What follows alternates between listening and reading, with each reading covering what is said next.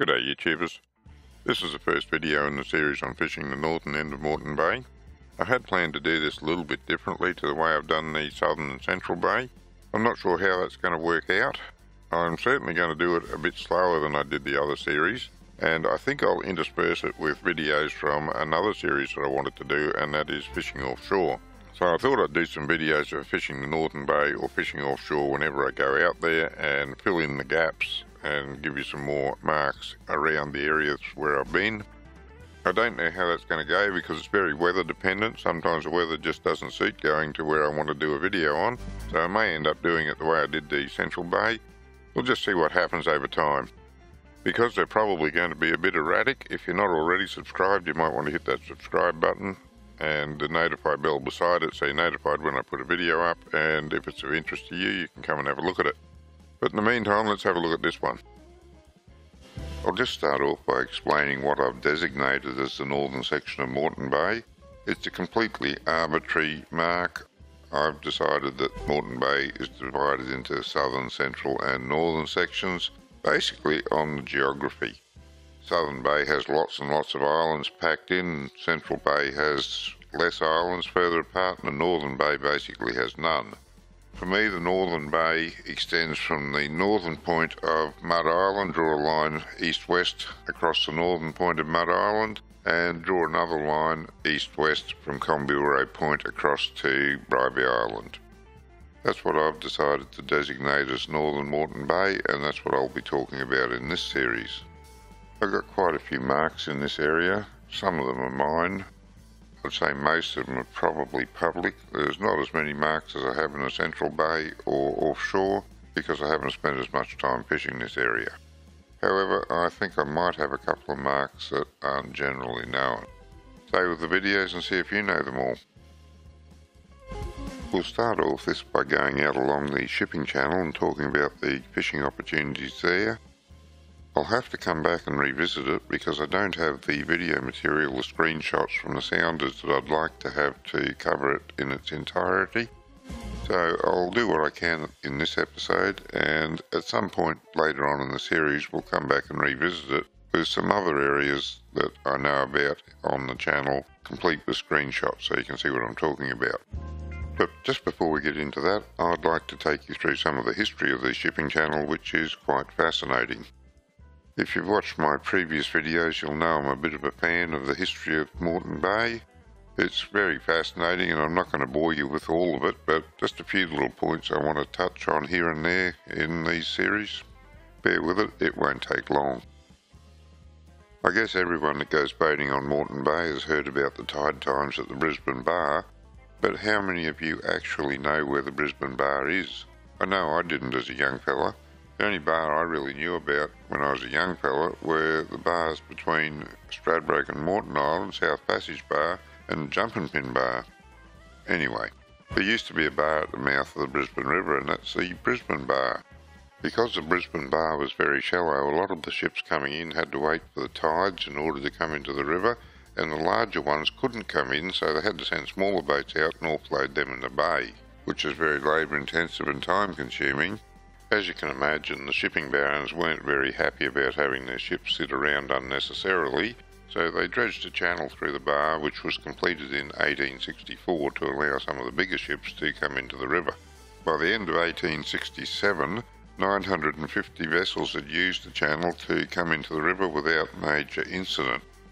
Of course, dredging the bar was an ongoing process that never stopped, and by 1904 they'd managed to achieve a depth of 24 feet throughout. Since then it's gotten deeper and deeper because ships have gotten bigger and bigger and draw more water.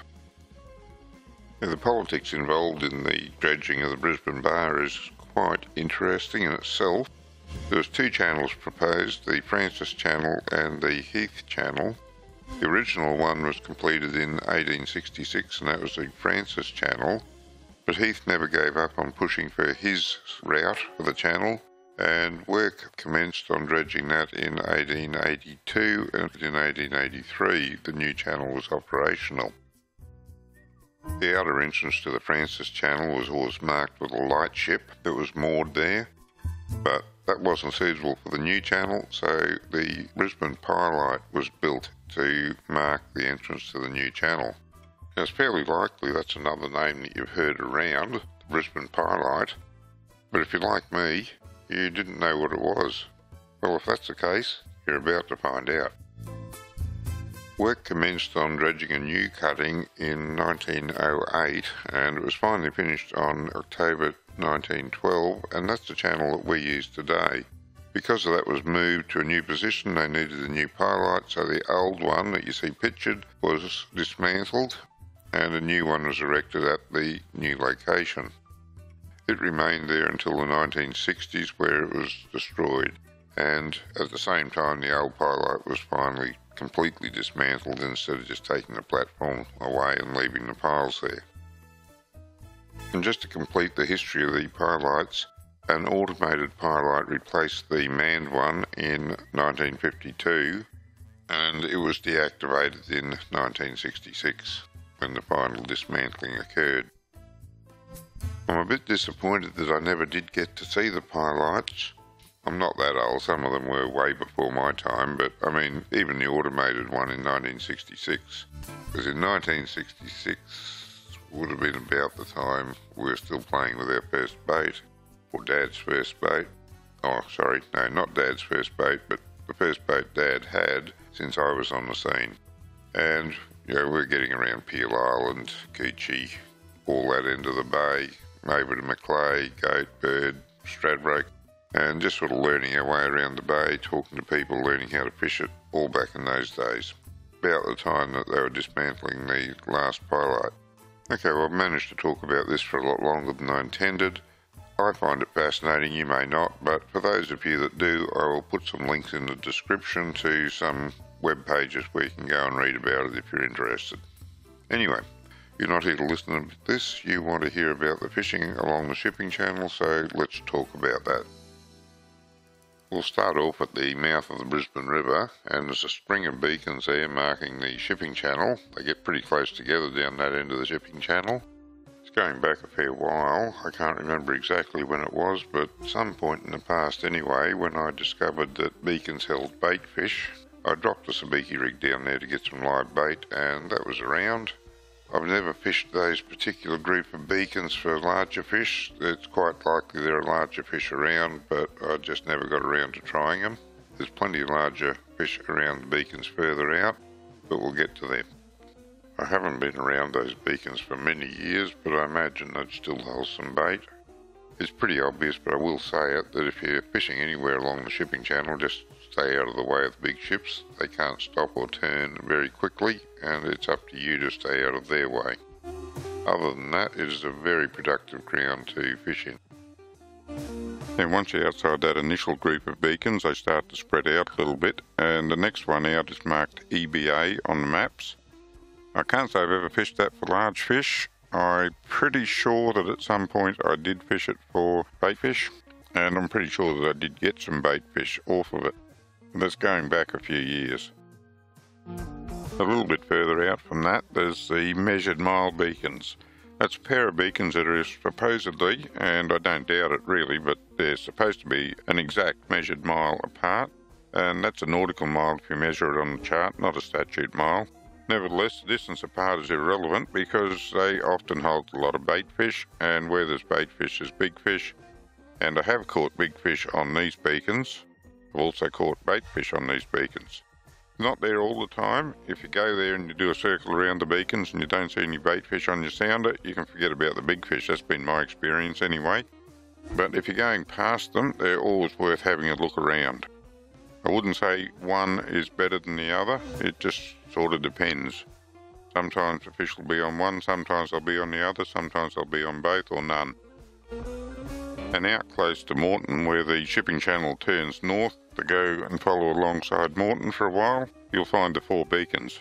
Like the measured mile, I guess everyone's heard of the 4 beacons, and they are what you'd expect, 4 beacons relatively close together marking the turning. I can say the same for them as I've said about the measured mile. I've caught big fish there, I've caught bait fish there. Probably caught more bait fish than big fish, but that's because there's more bait fish, because the big fish usually eat them before they get to grow into big fish. But kidding aside, it's a good spot to fish. It's usually got a few boats around it. Sometimes got more than a few boats around it these days. But if you're going past and there's room to get in, have a look at it. You want to fish up fairly close to the beacons, or at least that's my strategy. Get up within, 20 feet of the beacons. I use a Minn Kota these days. If I was never that good at anchoring and getting myself pinpointed on the beacon, but I can do it with the Minn Kota. Just moving back to the west again a little bit, there's a couple of spots where ships will anchor while they're waiting to go into the port. They're marked on the maps with a big circle, and they're usually shown as anchor berths on the maps. Now sometimes when there's been a ship there for a little while and he's got his anchor out, it used to be a good thing to go and drop a speaky rig down alongside the anchor chain, because there'd often be a lot of fish hanging around there. I guess there could have been big fish as well, something I never tried. I didn't stay there long. The crews of the ships either ignored me or just gave a shout, but that's going back a few years now, before terrorism was a thing, so I'm not sure how you get on with it these days. Maybe they'll get a little bit excited if a small boat gets too close to their ship. As before you do, because as you can see in this slide, there's a notice to mariners out to stay away from this area because they're offloading LPG gas. That's an explosive, and you don't want to be there if they have an accident. And I guess, following up on what I said in that last section, they don't want terrorists hanging around to cause an accident either. So I expect if you try to go in there when they've got one of these notices to mariners out, that you're going to cause a bit of a kerfuffle and probably have the police launch out chasing you. I'll put a link down in the description where you can go to look at the notices to mariners. They're always good to check up on. You never know what's happening in the bay, and they will inform you of anything that you need to know about. They're the maritime equivalent of NOTAMs, which are notices to airmen, and the air navigation orders make it quite clear that you need to check your NOTAMs before you go out flying. And the same can be said about being on the water. You should check your notice to mariners before you go out, just in case there's something there to affect you. Going out along the shipping channel between the Port of Brisbane and Moreton Island, again, there's a lot of little patches of rocky reef, I would imagine. So I'm guessing coffee rock, although I don't know, I've never dived on it, so I don't know exactly what's down there, but there is some sort of reef.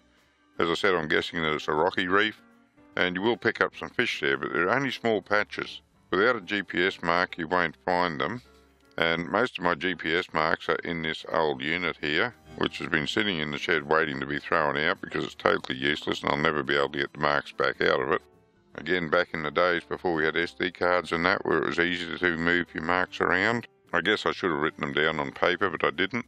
I have found a couple of them since losing that lot, but as I said, without a GPS mark, they're very hard to find. So as I've been going out there, I have been having a bit of a look around to see if I can locate any of them. I've got a couple to put in this video, and as I find more, I'll come back in subsequent videos and add them, as provided I can find them, because as I said, they're only small patches and they're easy to miss. Don't worry about the green crosses for the moment. They're just spots that I want to check out in the future. I haven't checked them out, so I'm not sure they're there. I've just picked them from looking at the Navionics map and the bottom structure, and I've decided that they're possibilities. They're roughly in areas where I think there should have been something, so I'll go and check them out one day. But for the moment, I'm just going to show you these two red crosses in detail, three red crosses in detail. The three crosses are within a 100-metre diameter circle, so they're quite close together. The screenshots from the sounder are split screen, with the zoomed in section showing the bottom 3 metres. As you can see, moving just within a circle of 100 metres makes a huge difference to what you find on the bottom and what the structure looks like. So make sure when you go to any of my marks that you have a good sound around, because the fish won't be directly on the mark. They'll be near it if they're there at all, but they're not going to be directly on it, so you need to sound around and find just where they are. In general, I haven't seen these marks shared at all. You won't find them on any of the public forums. What you can do is, if you see a boat fishing along the shipping channel and he's nowhere near anything in particular, without going too close, take a mark and a bearing to where he is, and sometime when he's not there, come back and have a posset around and see if you can see anything that he might have been fishing on, any sort of structure on the bottom. It's cheating a little bit, but it's a lot quicker than just running up and down the shipping channel trying to find the marks for yourself. Just remember, don't crowd him too close. Stay well away from him, take your mark and a bearing to him, and you'll get there from there if it's there at all. Just a general note too, north of the measured mile and over around Shark Spit in particular, you'll see the maps marked with unexploded ordnance. That dates back to World War II. There's a lot of ordnance in the bay. I remember back in the late 60s, maybe the early 70s, trawlers were pulling up boxes of Owen guns that had been dumped there after the war, and they were selling them on the black market, until it became common knowledge and the Navy moved in and retrieved their Owen guns and went and put them somewhere else. Legend has it that they took them outside and dumped them in the deeper ocean, but they're not saying where they dumped them. But that's a true story. It was in the newspapers at the time. You could probably search the Courier Mail and find a reference to it. And on reflection, I think it was probably more likely to have been the early 70s rather than the late 60s. Long time to remember back. It's hard to know where to go to next to maintain continuity. My first feeling was that I'd go up the shipping channel, but then that leads us to the Pearl Channel and back down into the Central Bay. So I think what I'll do is we'll jump over to Moreton and go up along the west coast of Moreton, talking about what's there, and we'll cover the fishing ground coming back towards the mainland in subsequent episodes. We covered the blue hole in the Central Moreton Bay series, which is on the border of the Centre and Northern Moreton Bay as I've defined it. So just north of the blue hole there's the little and big sand hills, and in between them there's a beautiful anchorage. Got a reasonable beach, you get a lot of whiting fishing there, and there's a bit of reef not far from there. So if you're looking for an anchorage to hole up in that area, have a look at that. It's pretty good from winds anywhere from the north around through the east to the south. Naturally it's better on easterly winds because you've got Moreton Island to protect you from them, but if you get in close to the shore, you're reasonably well protected from the north and the south as well, depending on wind strength of course. Just looking at the reef out from the sand hills, it's classified as massive coral on the research maps. It's a sort of a kidney-shaped reef. The centre of it is at the point that I've marked, roughly. Bearing in mind that the shape of the reef is from surveys, the centre is a rough estimate of where the centre of it is. But if you go to the centre and start sounding around, you should be able to see the reef and find somewhere to fish without any trouble. I haven't fished this area since I had the big boat, and I used to fish out of the tender when we were staying at the sandhills. As you can see, the three beacons in the area form a triangle, and if you draw a line from the beacon furthest into the shore, east-west, and stay south of that line, but not too far away from it, you'll be over the area of the reef. That's sort of how we did it back in the day. You line up some landmarks, and that's how you got onto the area. That's before we had a GPS to put us precisely on the spot. You shouldn't have any trouble with a GPS and a sounder these days anyway. You should find it no trouble. Used to fish okay. Can't remember exactly what I used to catch there. Didn't fish it as much as I did other areas, but used to pull some squire and sweetlip I think out of that area. As I said, if you go north of that along the sand banks, you'll pick up whiting. So plenty of fish in that area if you're staying there. And as I discovered a few episodes back, there's also sand crabs along that sandbank, so if you're staying overnight it might pay to drop a pot in. I wish I'd known that back in the day. I'd always been told there are no crabs at Moreton.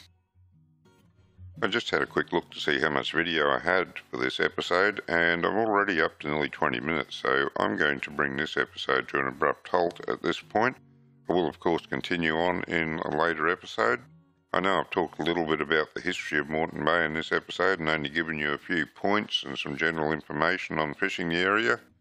We'll get into some more detail in later episodes. Sorry about the history, I just can't help myself, I'm fascinated by it. I hope at least some of you enjoy the history of it. If you like this series, don't forget to check out the series on the Central Moreton Bay and Southern Moreton Bay. All of those episodes are in the All About Moreton Bay playlist. If you'd like to see some more of my videos, you can go to my YouTube channel. If you don't want to miss any of the series on the Northern Moreton Bay, or if you want to pick up on the fishing offshore series that I'm going to do. I don't know whether I'll start that in parallel with this series or run it as a separate series afterwards, but if you don't want to miss any of those, hit that subscribe button and the bell notification beside it. I thank you for watching this video. I hope you got something out of it. I hope you do well with the fishing spots I've suggested. Until next time, good fishing.